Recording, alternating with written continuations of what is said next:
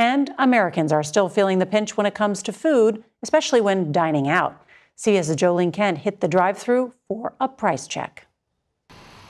Consumers are fed up with higher prices. Tell me why it was $17 for 3 fillet of fishes. Huh? Who told y'all was that good to be charging that much for y'all food? In April, groceries ticked up slightly compared to a year ago, but fast food prices soared 4.8%. How does that affect your budget? When you're paying more for fast food, what does that do? It makes it harder to live, but then you have to save. So you're like, I can't have my fast food if I save. In fact, over the last 10 years, analysis from Finance Buzz found a McDonald's quarter pounder with cheese meal has more than doubled. Taco Bell's beefy 5-layer burrito spiked almost 200%, and a Chipotle barbacoa burrito is 87% more expensive. Popeyes and Burger King menu items also jumped. As a result, KFC reported slower foot traffic, and McDonald's missed profit expectations for the first time in 2 years. This is lower income earners are spending less on fast food. To make their menu more affordable, McDonald's is now considering adding a new value meal. Can I have 1 McChicken, please, 1 medium fry, and 1 medium Diet Coke? Right now, all of this costs $8. And to give customers relief, McDonald's may soon make it a $5 value meal nationwide. I think that would be great. I would love that. The deal is set to start on June 25th and run about a month. McDonald's is joining Burger King, Wendy's, and Jack in the Box, already offering similar value meals. The typical American consumer is much more focused on value now for a variety of reasons. Meal bundles, whether it is at quick service or table service restaurants, have become much more popular. All right, guys, so we got to talk about some very fascinating developments in the fast food and fast casual dining restaurant industry that is struggling due to inflation. The cost of food is going up. The cost of going out to eat is going up. The cost of fast food is going up to the point where people are just choosing, hey, we're going to eat at home, okay? We're going to choose not to overpay for fast food. We're going to choose not to overpay for fast casual dining, okay? This is what people are saying, and that is resulting in a decrease in foot traffic that is causing a lot of these businesses to struggle. Some of these businesses are flat out going bankrupt, but for the businesses that can survive, there's kind of a race to the bottom now in regards to trying to provide a value meal in order to get customers back in the door. Because again, the reason why people buy fast food is because of affordability. Okay, when you talk about fast casual dining or fast food, the target audience should be middle-class Americans, lower middle-class Americans, and Americans on the lower part of the income scale. Okay, this is the ideal target audience. And when that target audience says, hey, you know what, we're not going to buy this overpriced food, that creates a big problem. Because again, these restaurants, they like to sell in volume. This is how they actually really make money. And it's at the point now where some restaurants like McDonald's are getting desperate to the point where they're basically trying to offer food almost at a loss in order to get people in the door. This is why they're now offering the $5 value meal. Take a look.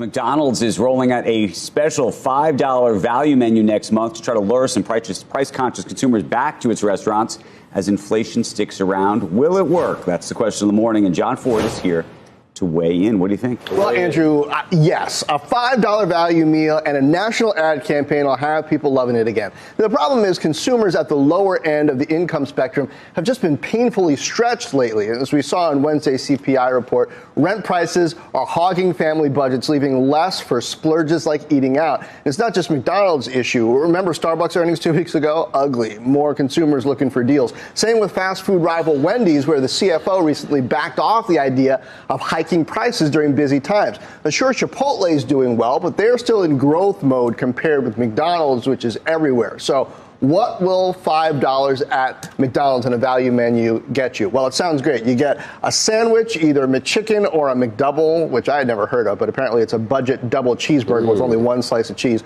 Small fries, small drinks, 4 nuggets. Now, getting this value menu approved by the franchisees was like passing an amendment to the Constitution. They sent it back, said the numbers don't work. Coca-Cola had to break the deadlock by kicking in a few $1 million of incentives. But now, McDonald's can do a national ad campaign with a simple message with a low price that people want, Andrew. Yeah, so you see now you heard that, okay? This only lasts for about a month, okay? And I think what they're going to try to do is that they're going to say, hey, $5, you can come here and get a McDouble, McChicken, some fries, a drink, and then, you know, hey, maybe you can get something else, okay? They'll sell you an apple pie.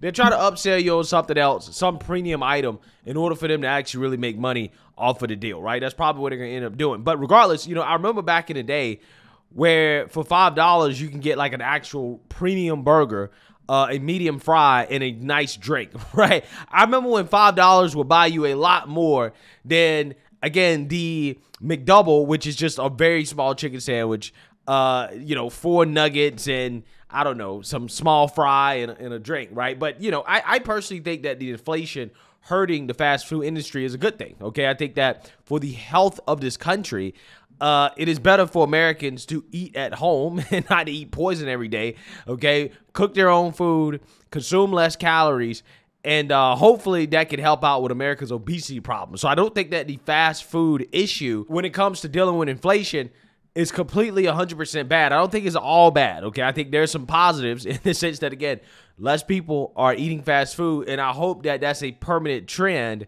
But again, when you talk about inflation, it's not just affecting fast food, it's also affecting the broader economy and fast casual dining, which is, I believe, a step up from fast food. But yet, again, the target audience is still the same, okay? Middle class, lower middle class, people on the lower end of the income spectrum wanting to eat out for an affordable cost, but have a nice experience, right? A nice casual dining experience without breaking the bank. However, again, that is impossible because a lot of these fast casual dining restaurants have increased their prices to the point where people just don't think it's worth eating at these places, right? If you're going to break the bank, you might as well break the bank for an actual nice place rather than to eat at a Red Lobster's or a TGI Fridays or a Denny's, okay? And that has resulted in these restaurants shutting down across the country. I mean, I did a story just probably a week ago on Red Lobster declaring bankruptcy. So let's actually learn more about what's going on here because, again,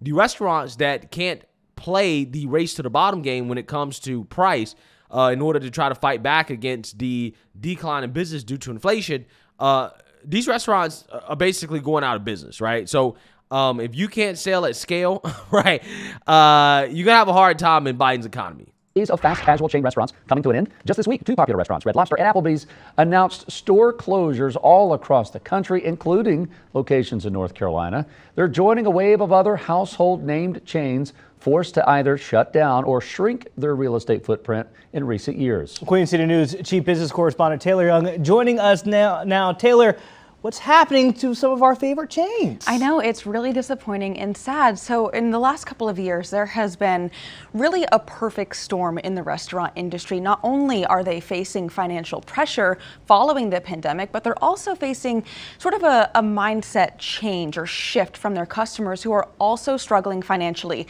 themselves. So this is a list of the recent closures that have closed really in the last year or so. So this week, Red Lobster has temporarily closed 87 of its restaurants in 27 states, 4 of which are located right here in North Carolina.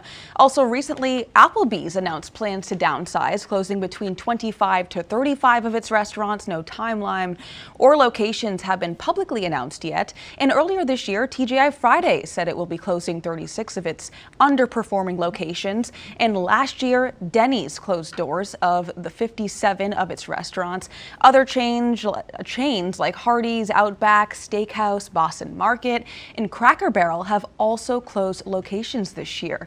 Yeah, so again, this is the exact opposite of the story that's being told to us by the mainstream liberal media, right? If you listen to the mainstream liberal media, Joe Scarborough, MSNBC, the economy is great, right? Everything is amazing, okay? And it's just a Republican conspiracy theory that the private sector is not doing well, okay? Except it's actually really reality, okay? This is what I talk about on almost a daily basis now, the fact that you're seeing business after business after business close down or issue layoffs because of the fact that the private sector is not doing well, okay? We are in what we call stagflation, right? I personally believe that the private sector is probably in a recession.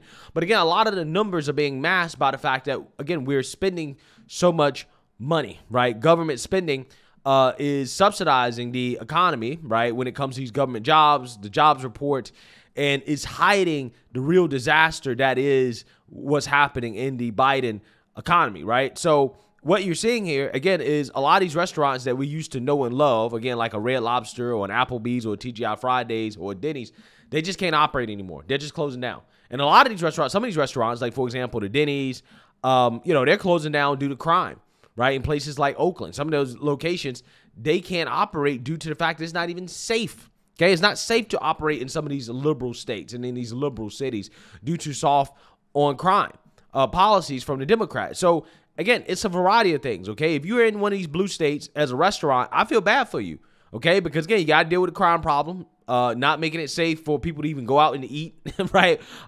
They can't eat out without worrying about something being stolen out of their car. Then on top of that, the increase in minimum wage. So now you got to pay everybody $15, $20 an hour. On top of that, you have Biden's inflation that contributes to the rising cost of food and supplies. Okay. And then you got to deal with high taxes as well, too. Okay. If you actually do make any money, you got to give most of it to the government. How can you operate, right? How can you operate in this type of economy, especially if you are in a blue state? I don't get it. I really don't. I know that these are really loved restaurants, but we're kind of seeing them dwindle in terms of their real estate footprint. This is my childhood. I mean, these were huge, right? In the 90s and the early 2000s. So what's changed since then? So there are a couple of factors really happening all at the same time here. So inflation, we know that's nothing new. Inflation really impacts all industries across the board, but really specifically the restaurant industry. So food prices alone have skyrocketed. And these mid-tier restaurants like your Applebee's, like your Chili's, they really market to the fact of their affordability. So it kind of puts them in a box in terms of how much they raise their prices without pushing people away. Now, on top of that, wages have increased and so has rent. So these restaurants that are renting, their locations, that of course is increasing. And when we talk about the restaurant industry as a whole, I mean, this is a very small, tight margin in terms of profits. So when you have all of these different costs increases, whether it's rent, whether it's wages, lost revenue, I mean, that is going to unfortunately lead to closures nationwide. I mean, so obviously consumer hears too. How do they come into play with all this? Because some people may be looking at Red Lobster saying it's time for me to break up with my Cheddar Bay. Yeah, so the mindset actually has changed drastically with customers, even if you do love them. But, you used to be able to go to this restaurant with your entire family and spend maybe $30, $40. But now, I mean, you could be spending more than $100. So people are really kind of looking at that and saying, maybe it's not worth it. Maybe I'm going to stick with my fast food like a Chipotle, McDonald's, or Domino's. And if they do want to spend more money, they'll go to higher end places instead. So, every single company that announced closures this year mentioned financial issues, and that directly is related to a drop in revenue. All right. Yeah, it's the fact that the economy is not great. Consumers are not going out and spending money on casual fast dining anymore, not like they used to, because it's unaffordable. You can't do it, right? And if you are gonna go out to eat, and if you're gonna spend $100, $200, you might as well go to a Cheesecake Factory, unless you're taking a 3 or 4 out on a date, right? In which that case, Cheesecake Factory is not good enough, okay? But this is a common story in the Biden economy, right? This is par for the course. This is what we've been seeing for the past 3 or 4 years. But the liberal media has been gaslighting us, claiming that, this is not real. This doesn't exist. Okay, it's being made up. Right. So what does this mean for, I guess, the future of these fast casual dining establishments? So when it comes to this fast casual industry, location is absolutely everything. So what I think we're going to continue seeing, if this trend continues, which inflation is kind of not really going anywhere right now, we could be seeing more waves of restaurants closing. I think we're going to see the ones that are in locations that are thriving.